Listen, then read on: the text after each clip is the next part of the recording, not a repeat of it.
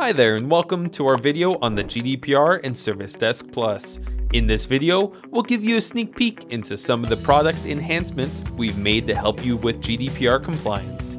But first, let's talk about what the GDPR is. GDPR stands for General Data Protection Regulation. This regulation aims to give European Union (EU) residents rights over what personal data of theirs is processed, as well as how, why, where, and when that data is processed. Any organization, regardless of where it's located, must comply with the GDPR if it collects or processes the personal data of EU residents.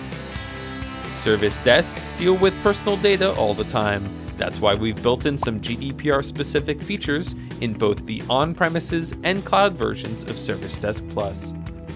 One of the new key features is the ability to distinguish personally identifiable information, PII, from other types of data that you collect in your service desk. For this, we have provided an option in the request template to mark any additional field as PII. If any sensitive personal data is collected, you also have the option to encrypt a field to provide additional security. Of course, the built-in fields such as first name, last name, and email ID will be marked as PII by default. The GDPR grants individuals a number of rights, including the right to be forgotten. That means users can ask an organization to delete all their personal data, or anonymize that data if deleting user information conflicts with business processes or violates other regulations.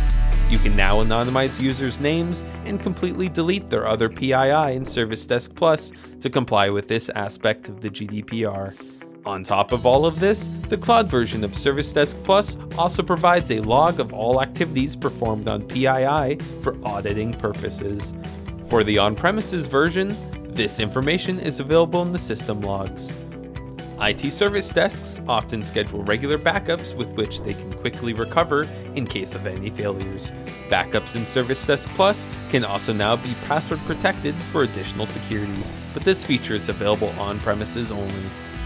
The features mentioned in this video can be accessed in the cloud version right away. To start using these enhancements in your on-premises installation, upgrade to build 9412 or above.